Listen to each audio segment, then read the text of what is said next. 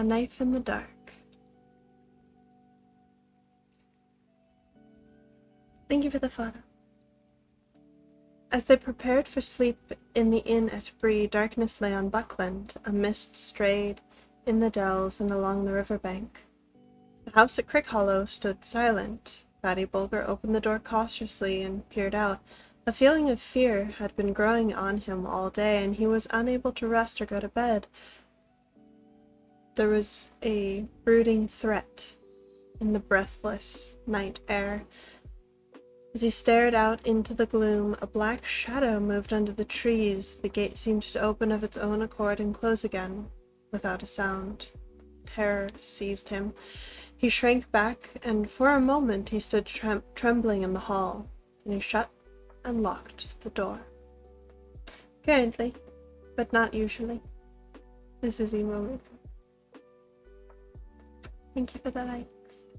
Look behind you, I have a wall behind me. Oh, thank you.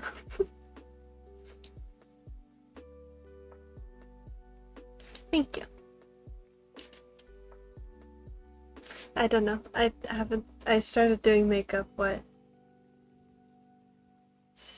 when I started streaming on Twitch, so it's like 6-7 months ago. So I'm still figuring it out, but thanks. The night deepened. There came a soft sound of horses led with stealth along the lane. Outside the gate they stopped, and 3 black figures entered like shades of night creeping across the ground. One went to the door, one went to the corner of the house on either side, and there they stood, as still as the shadows of stones, while night went slowly on. The house and the quiet trees seemed to be waiting, breathlessly. There was a faint stir in the leaves, and a cock crowed far away. The cold hour before dawn was passing. The figure by the door moved. In the dark, without moon or stars, a drawn blade gleamed as if a chill light had been unsheathed. There was a blow, soft but heavy, and the door shuddered. Open, in the name of Mordor, said a voice thin and menacing. At a second blow, the door yielded and fell back with timbers burst and lock broken. Black figures passed swiftly in. At that moment, among the trees nearby, a horn rang out. It rent the night like fire on a hilltop. Awake! Fear! Fire! Foes! Awake! Fatty Bulger had not been idle. As soon as he saw the dark shapes creep from the garden, he knew that he must run for it or perish. And run he did, out of the back door, through the garden and over the fields. When he reached the nearest house, more than a mile away, he collapsed on the doorstep. No, no, no, he was crying. No, not me, I haven't got it. It was some time before anyone could make out what he was babbling about. At last they got the idea that enemies were in Buckland, some strange invasion from the old forest, and they lost no more time. Fear! Fire! Foes! The brandy-bucks were blowing the horn call of Buckland that had not been sounded for 100 years, not since the white wolves came in the fell winter, when the brandy wine was frozen over. Awake! Awake! Far away answering horns were heard. The alarm was spreading. The black figures fled from the house. One of them let fall a hobbit cloak on the step as he ran. In the lane the noise of hooves broke out, and gathering into a gallop went hammering away into the darkness. All about Crickhollow there was the sound of horns blowing, and voices crying, and feet running, but the black riders rode like a gale to the north gate. Let the little people blow. Sauron would deal with them later. Meanwhile, they had another errand. They knew now that the house was empty, and the ring had gone. They rode down the guards at the gate, and vanished from the Shire.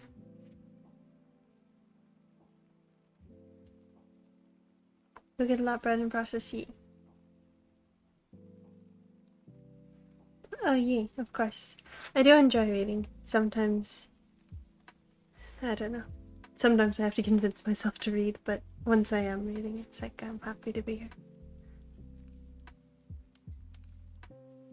Thank you for the likes. Thank you for being here. I hope you're having a good night. In the early night, Frodo woke from deep sleep suddenly, as if some sound or presence had disturbed him. He saw that Strider was sitting alert in his chair.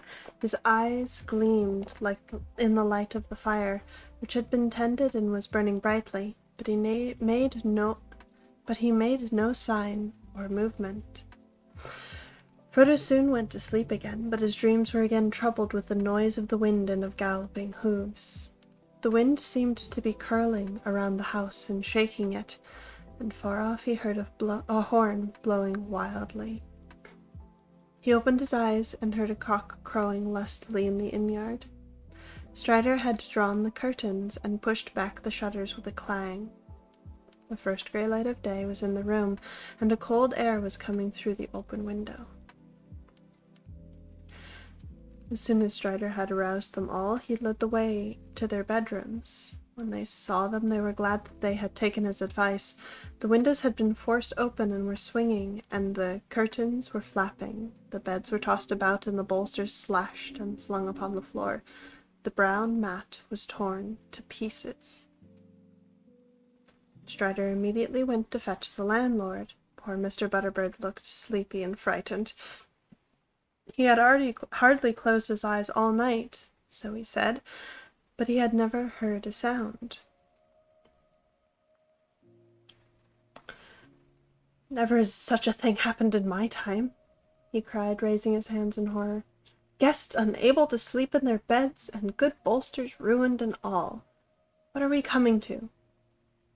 "Dark times," said Strider, "but for the present you may be left in peace. When you have got rid of us, we will leave at once. Never mind about breakfast. A drink and a bite standing will have to do. We shall be packed in a few minutes."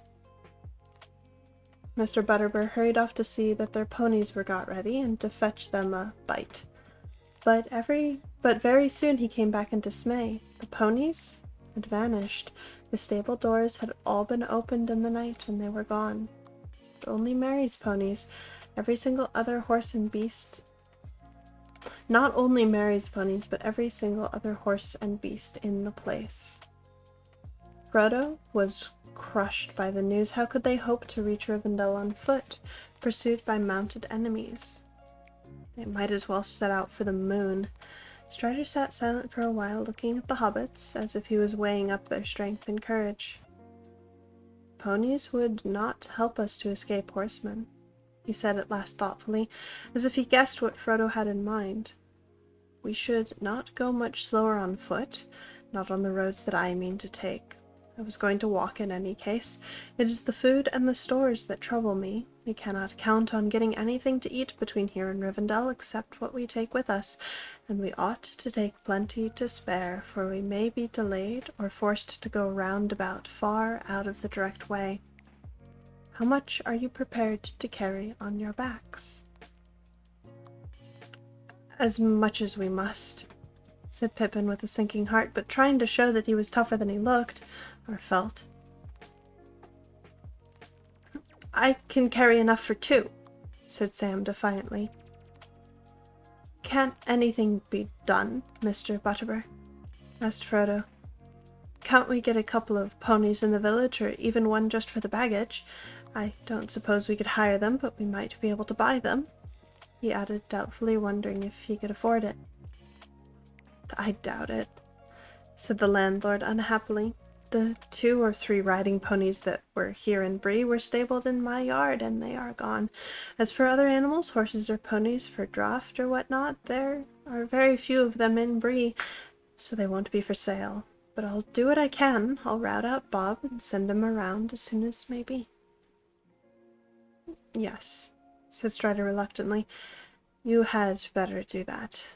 I am afraid we shall have to try to get at least 1 pony, but so ends all hope of starting early and slipping away quietly. We might as well have blown a horn to announce our departure. That was part of their plan, no doubt." I thank you. Thanks for the welcome. Hello.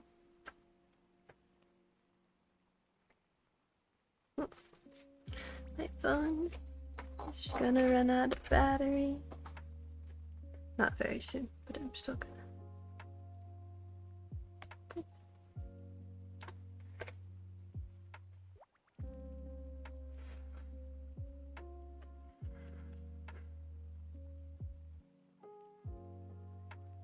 There is one crumb of comfort, said Mary, and more than a crumb, I hope. We can have breakfast while we wait, and sit down to it. Let's get hold of Nob. In the end, there was more than 3 hours' delay. Bob came back with the report that no horse or pony was to be got for love or money in the neighborhood, except one. Bill Ferny had one that he might possibly sell. A poor, half-starved creature it is, said Bob, but he won't part with it for less than thrice its worth, seeing how you're placed.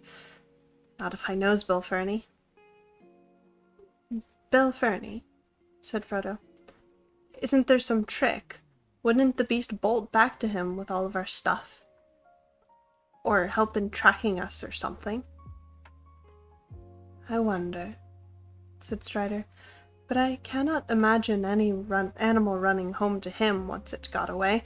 I fancy this is only an afterthought of kind Master Ferny's, just a way of increasing his profits from the affair. The chief danger is that the poor beast is probably at death's door, but there does not seem to be any choice. What does he want for it? Bill Ferny's price was 12 silver pennies, and that was indeed at least 3 times the pony's value in those parts. It proved to be a bony, underfed, and dispirited animal, but it did not look like dying just yet.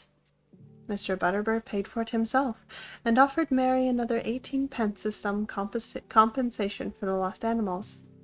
He was an honest man, and well off as things were reckoned in Bree, but 30 silver pennies was a sore blow to him, and being cheated by Bill Ferny made it harder to bear. As a matter of fact, he came out on the right side in the end. It turned out later that only one horse had been actually stolen, the others had been driven off or had bolted in terror, and they were found wandering in different corners of Breeland. Mary's ponies had escaped altogether, and eventually, having a good deal of sense, they made their way to the downs in search of Fatty Lumpkin. So they came under the care of Tom Bombadil for a while and were well off. But when news of the events at Bree came to Tom's ears, he sent them to Mr. Butterbur, who thus got 5 good beasts at a very fair price. They had to work harder in Bree, but Bob treated them well, so on the whole they were lucky. They missed a dark and dangerous journey, but they never came to Rivendell. Thank you.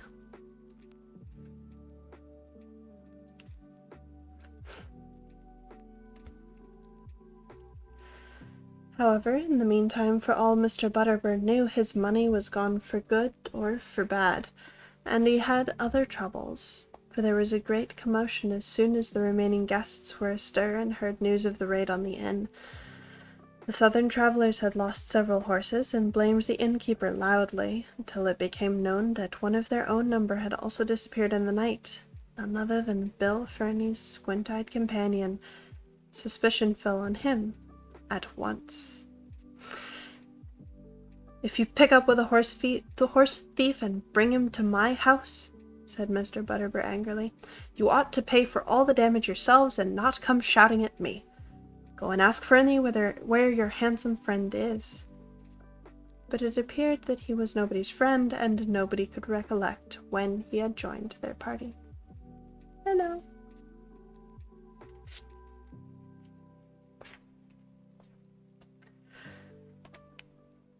After their breakfasts, the hobbits had to repack and get together further supplies for the longer journey they were now expecting. It was close on 10 o'clock before they at last got off, but by that time the whole of Bree was buzzing with excitement. Frodo's vanishing trick, the appearance of the Black Horseman, the robbing of the stables, and not least the news that Strider the Ranger had joined the mysterious hobbits, made such a tale as would last for many uneventful years. Most of the inhabitants of Bree and Staddle, and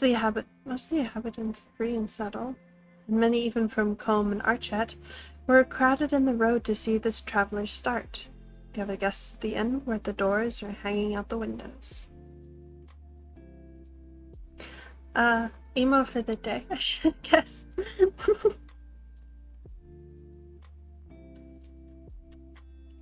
We do it more often. Strider had changed his mind, and he decided to leave Bree by the main road. Any attempt to set off across country at once would make matters worse. Half the inhabitants would follow them and see what they were up to, and to prevent them from trespassing.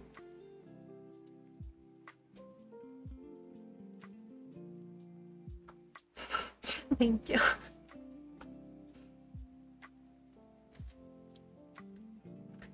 They said farewell to Nob and Bob, and took leave of Mr. Butterbur with many thanks.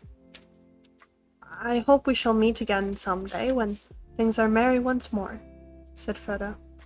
"I should like nothing better than to stay in your house in peace for a while." He tramped off, anxious and downhearted under the eyes of the crowd. Not all the faces were friendly, nor all the words that were shouted.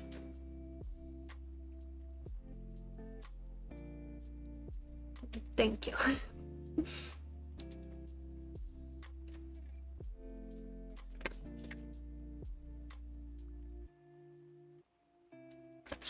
I'll turn 2 pages. But Strider seemed to be held in awe by most of the Breelanders, and those that he stared at shut their mouths and drew away. He walked in front with Frodo, next came Merry and Pippin, and last came Sam, leading the pony, which was laden with as much of their baggage as they had the heart to give it.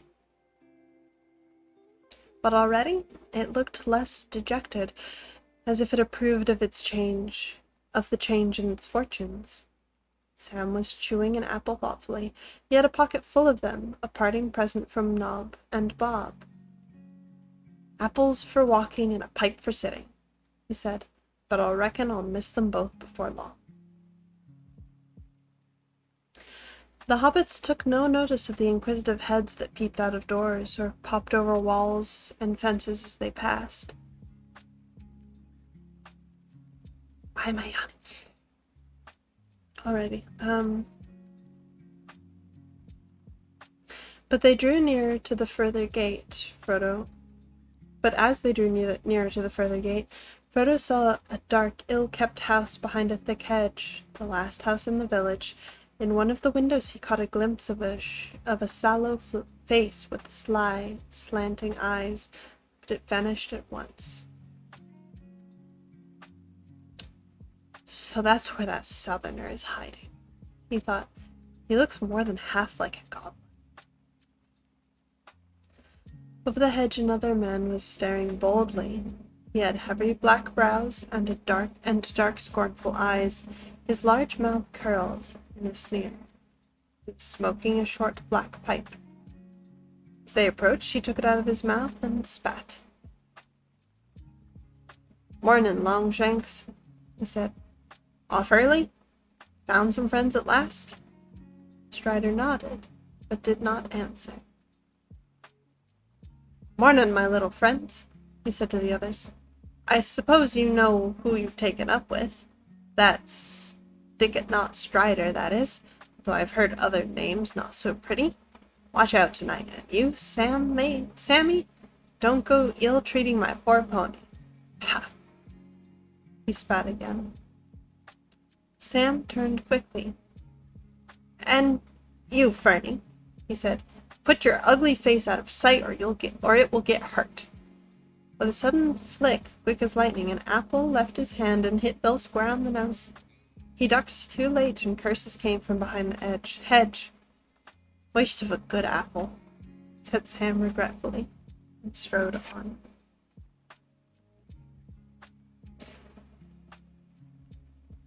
At last they left the village behind. The escort of children and stragglers that had followed them got tired and turned back at the south gate. Passing through, they kept on along the road for some miles. It bent to the left, curving back into its eastward line as it rounded the feet of Bree Hill.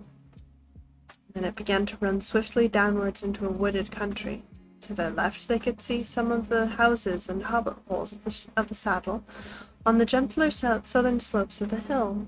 Down in a deep hollow away north of the road, there were wisps of rising smoke that showed where Combe lay.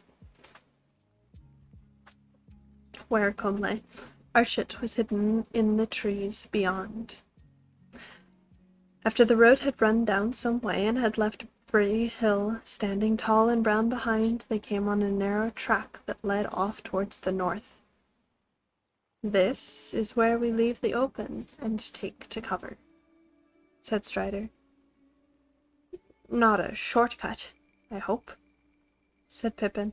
"Our last shortcut through the woods nearly ended in disaster." "Ah, but you had not got me with you then," laughed Strider. "My cuts, short or long, don't go wrong." He took a look up and down the road. No one was in sight, and he led the way quickly down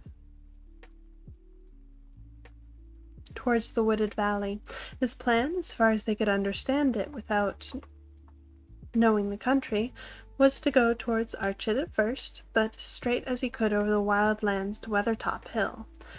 In that way they would, if all went well, cut off a great loop of the road, which was further on bent southwards to avoid the Midgewater marshes. But of course they would have to pass through the marshes themselves, and Strider's description of them was not encouraging. "Thank you for the follow." However, in the meantime, walking was not unpleasant. Indeed, if it had not been for the disturbing events of the night before, they would have enjoyed this part of the journey better than any up to that time. The sun was shining, clear but not too hot. The woods in the valley were still leafy and full of color, and seemed peaceful and wholesome. Strider guided them confidently among many crossing paths. Although left to themselves, they would have soon been at a loss. He was taking a wandering course with many turns and doublings to put off any pursuit. "Bill Ferny would have watched where we left the road for certain," he said, "though I don't think he will follow us himself. He knows the land round here well enough, but he knows that he is no match for me in a wood. It is what he may tell others that I'm afraid of. I don't suppose they are far away. If they think we have made for Archit, so much the better. Ha! Thank you for the gift." Yes, Hannah. And welcome. Whether because of Strider's skill or some other reason, they saw no sign and heard no sound of any other living thing all day, neither two-footed, except birds.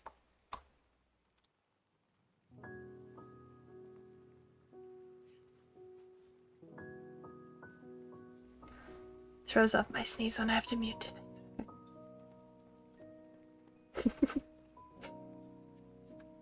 Neither two-footed except birds, nor four-footed except for one fox and a few squirrels. The next day they began to steer a steady course eastwards, and still all was quiet and peaceful. On the third day out from Bree, they came out of the Chetwood. The land had been falling steadily ever since they turned aside from the road, and now they entered a wide, flat expanse of country, more difficult to manage. Why?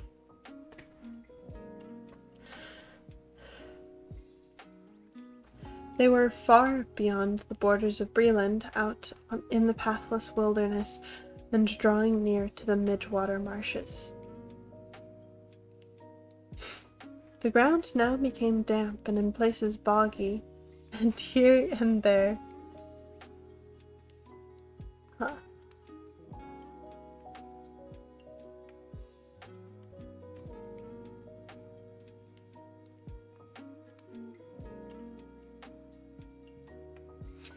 And here and there they came upon pools and wide stretches of reeds and rushes filled with the warbling of the little hidden birds.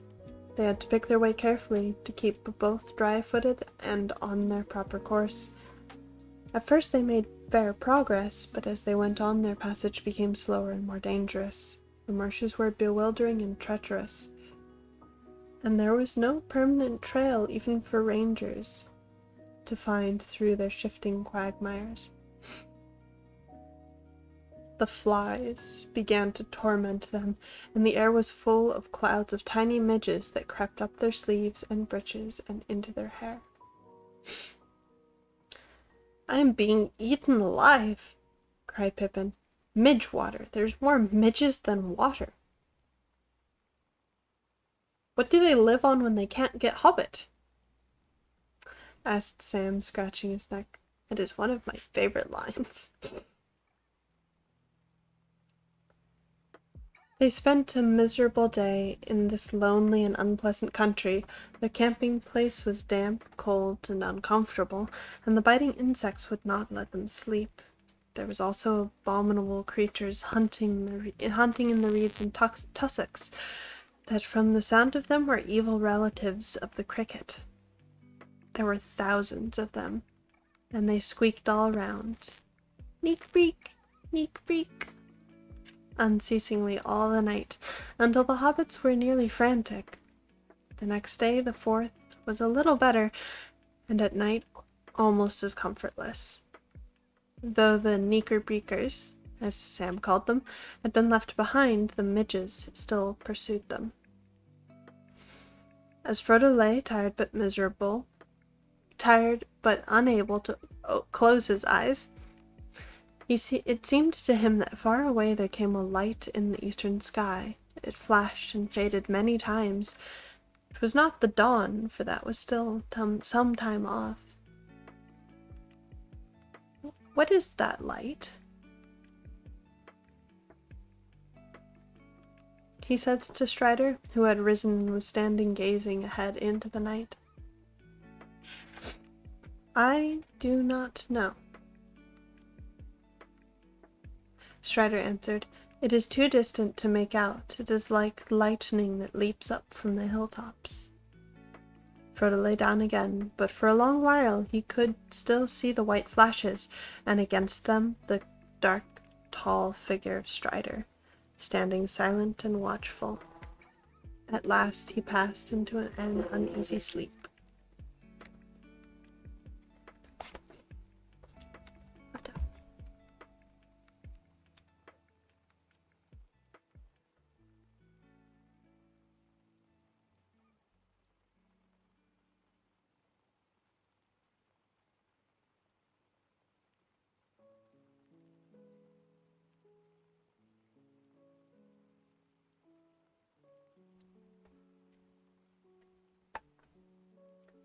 Don't think I thanked you for the crown, so thank you.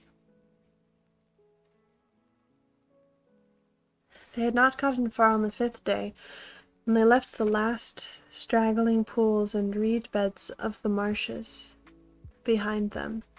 The land before them began steadily to rise again. Away in the distance eastward they could now see a line of hills. The highest of them was at the right of the line and a little separated from the others. It had a conical top, slightly flattened at the summit. "That is Weathertop," said Strider. "The old road which we have left far away on our right runs to the south of it and passes not far from its foot. We might reach it by noon tomorrow if we go straight towards it. I suppose we had better do so."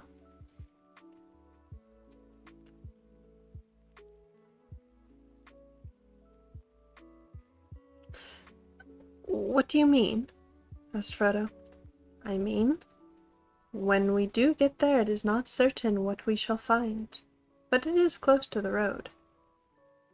"But surely we're hoping to find Gandalf there?" "Yes, but the hope is faint. If he comes this way at all, he may not pass through Bree, and so he may not know what we are doing. And anyway, unless by luck we arrive almost together, we shall miss one another, and it will not be safe for him or us to wait there long. If the riders fail to find us in the wilderness, they are likely to make for the Weathertop themselves. It commands a wide view all round. Indeed, there are many birds and beasts in this country that could see us, as we stand here, from that hilltop. Not all the birds are to be trusted, and there are other spies more evil than they are. Thank you and welcome.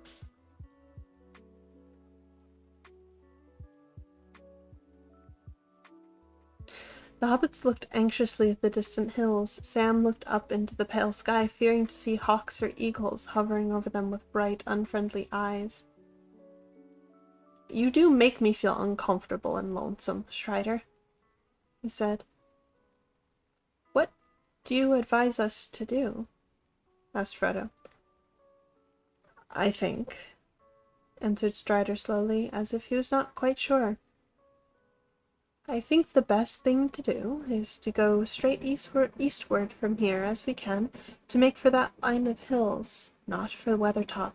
Then we can strike a path I know that runs at their feet, and it will bring us to Weathertop from the north and less openly, and we shall see what we shall see."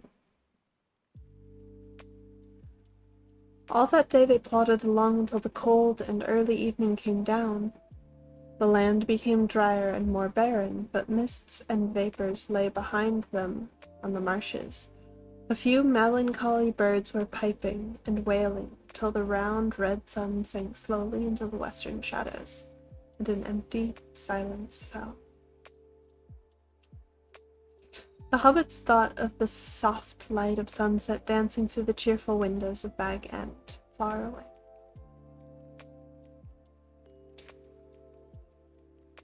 At the day's end, they came to a stream that wandered down from the hills to lose itself in the stagnant marshland, and they went up along its banks while the light lasted. It was already night when they had halted, and made their camp under some stunted alders by the shores of the stream. Ahead there loomed now against the dusty sky a bleak and treeless backs of hills. That night they set a watch, and Strider, it seemed, did not sleep at all. The moon was waxing, and the early night hours a cold grey light. And in the early hours a cold grey light lay on the land. The next morning they set out again soon after sunrise. There was a frost in the air, and the sky was a pale, clear blue. The hobbits felt refreshed, as if they had a night of unbroken sleep. Already they were getting used to much walking on short commons, shorter at any rate than what is in the Shire that they would have thought barely enough to keep them on their legs. Pippin declared that Frodo was looking twice the hobbit that he had been. "Very odd," said Frodo, tightening his belt, "considering that there is actually a good deal less of me. I hope the thinning process will not go on indefinitely, or I shall become a wraith." "Do not speak of such things," said Strider quickly and with surprising earnestness. "Right. Thank you for this."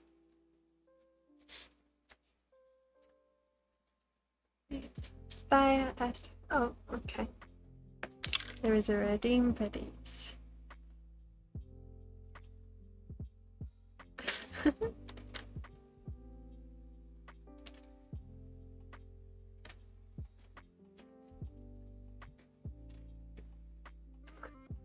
The hills grew nearer.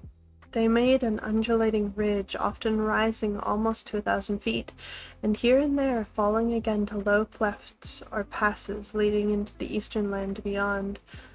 Along the crest on this ridge the hobbits could see what looked to be the remains of green-grown hills and dikes, and in the clefts there still stood the ruins of old works of stone. By night they had reached the foot of the weathered slopes, and there they camped. It was the night of the 5th of October. They were 6 days out from Bree.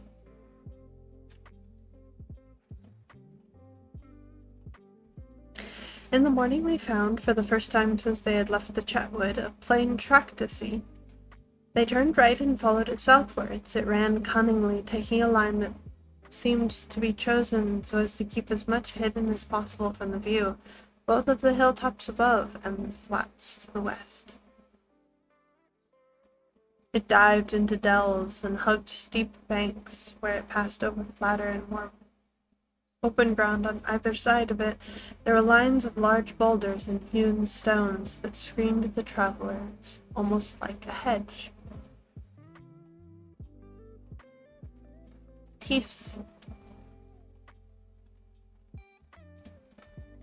I wonder who made this path and what for, said Mary as they walked along one of these avenues, where the stones were unusually large and closely set.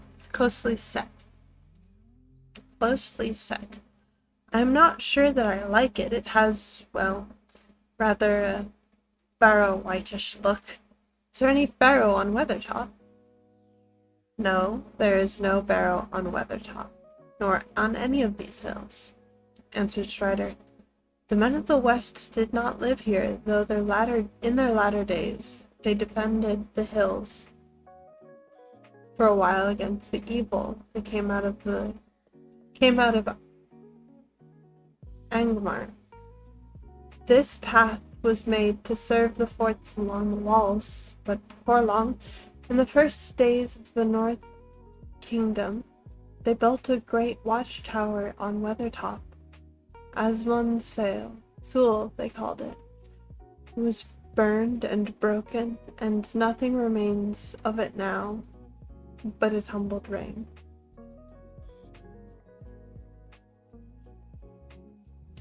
Like a rough crown on the old hill's head. Yet once it was tall, and it is told that Elrond stood there watching for the coming of Gil-galad out of the west, in the days of the last alliance. The hobbits gazed at Strider. It seemed that he was learned in old lore, as well as in the ways of the wild. "Who is Gil-galad?" asked Mary, but Strider did not answer, and he seemed to be lost in thought. Suddenly, a low voice murmured, "Gil-galad was an elven king, of him the harpers sadly sing, the last whose realm was fair and free between the mountains and the sea. His sword was long, his lance was keen, his shining helm afar was seen, that countless stars in heaven's field were mirrored in his silver shield. But long ago he rode away, and that's where he dwelleth none, and where he dwelleth none can say, for into darkness fell his star in Mordor, where the shadows are." I am falling asleep.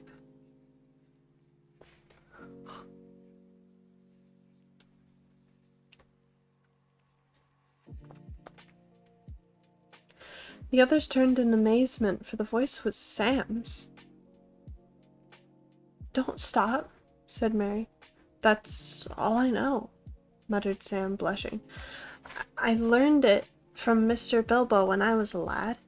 He used to tell me tales like that, knowing how I was always one for hearing about elves. It was Mr. Bilbo as taught me my letters. He was mighty book learned, and was dear old Mr. Bilbo. And he wrote poetry. He wrote what I have just said." "He did not make that up," said Strider. "It is part of the lay that is called The Fall of Gil-galad, which is an ancient tongue. Bilbo must have translated it, but I never knew that."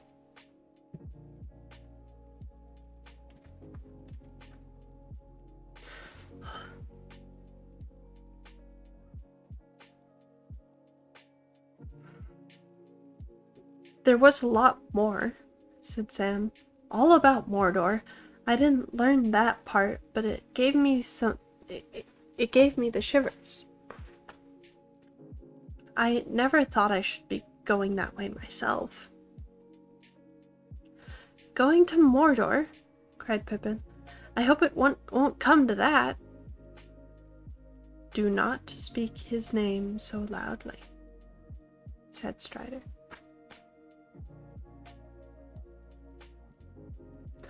Get some sleep? Yeah, I should.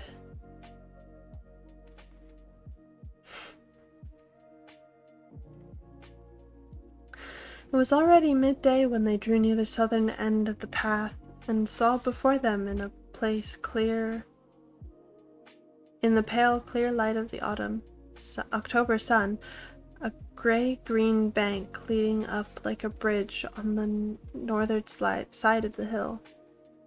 They decided to make for the top at once while the daylight was broad. Concealment was no longer possible, and they could only hope that no enemy or spy was observing them.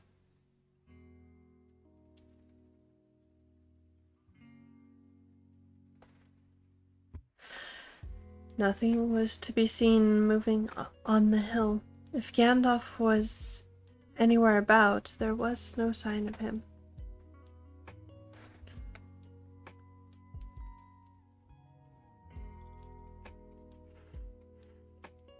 I don't have that much more.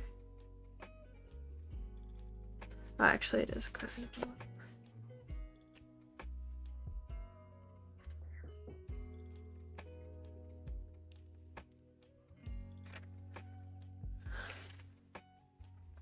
There's also no stopping spot. Stopping spot in 2 pages. She will probably take that one. Okay. Poems and verses of great elves passed from lines to first to last. Verses fair, words sweet. I didn't read that well, but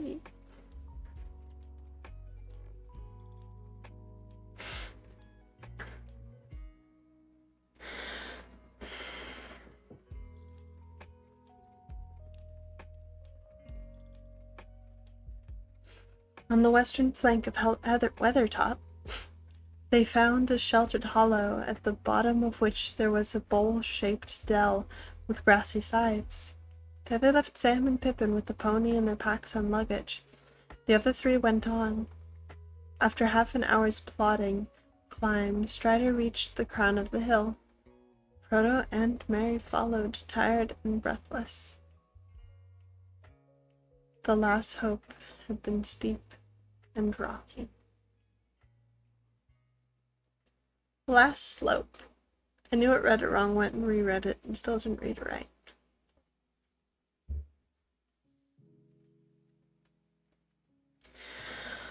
On the top they found, as Strider had said, a wide ring of ancient stonework, now crumbling or covered with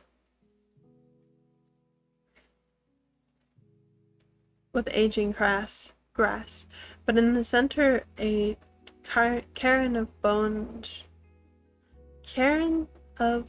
broken stones had been placed, but they were blackened as if with fire about them. The turf was burned into the roots, and all within the ring. The turf was brushed, and the roots all within the ring. Why can't I read? About them the turf was burned to the roots, and all within the ring of grass that was scorched and shriveled. All within that? As if flames had swept the hilltop just to be replaced.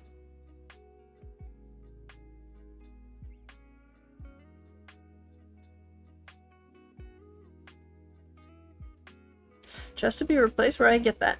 My goodness. Okay. Thank you for Rose. About them the turf was burned into the roots, and all within the ring the grass was scorched and shriveled, as if flames had swept the hilltop, but there was no sign of any living thing. Standing upon the rim of the ruined circle, they saw all around all round below them a wide prospect, for the most part of lands empty and featureless, except for patches of woodland way to the south, beyond which they caught here and there the glint of distant water. Beneath them, on this southern side, there ran like a ribbon the old road coming out of the west and winding up and down, until it faded behind a ridge of dark land to the east. Nothing was moving on it. Following its line eastward with their eyes, they saw the mountains. The nearer foothills were brown and somber. Behind them stood taller shapes of gray, and behind those again were the high peaks glimmering, were high white peaks glimmering among the clouds. I do know how to read, and so do you. You typed a thing.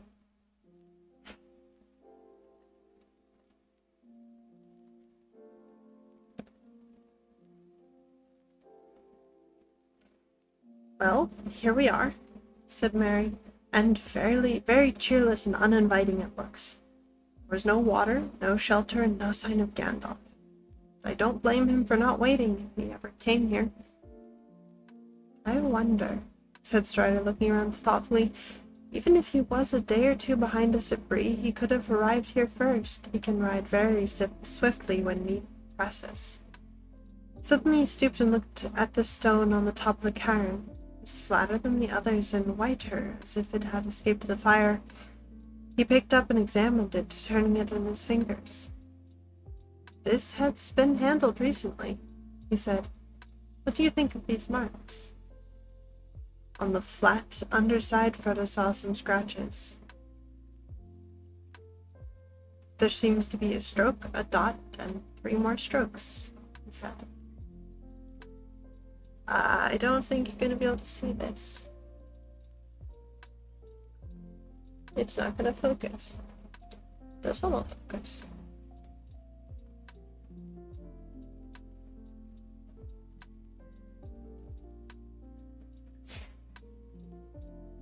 It's just a line, two little lines, a dot, and then 3 more lines. I'm glad you find my voice. Hello.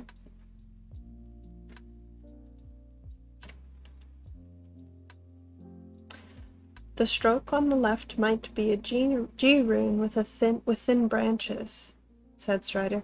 It might be a sign left by Gandalf, though one cannot be sure. The scratches are fine, and they certainly look fresh, but the marks might mean something quite different, and have nothing to do with us. Rangers use runes, and they come here sometimes. What could they mean even if Gandalf made them? Asked Mary. I should say, answered Strider, that they stood for G3 and were a sign that Gandalf was here on October the 3rd. That is 3 days ago now. It would also show that he was in a hurry and danger was at hand, and that he had no time, or he did not dare to write anything longer or plainer. That is so, we must be wary. I don't know, that's up to you. It's a druid symbol.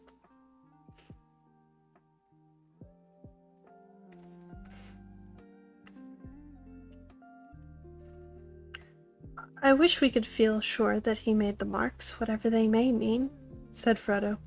It would be a great comfort to know that he was on the way in front of us or behind us. Perhaps, said Strider. For myself, I believe that he was here and was in danger. There have been scorching flames here, and now the light that we saw 3 nights ago in the eastern sky comes back to my mind. I guess that he was attacked on this hilltop, but with what result I cannot tell. He is here no longer. We must now look after ourselves and make our own way to Rivendell as best we can. Thank you for the follow.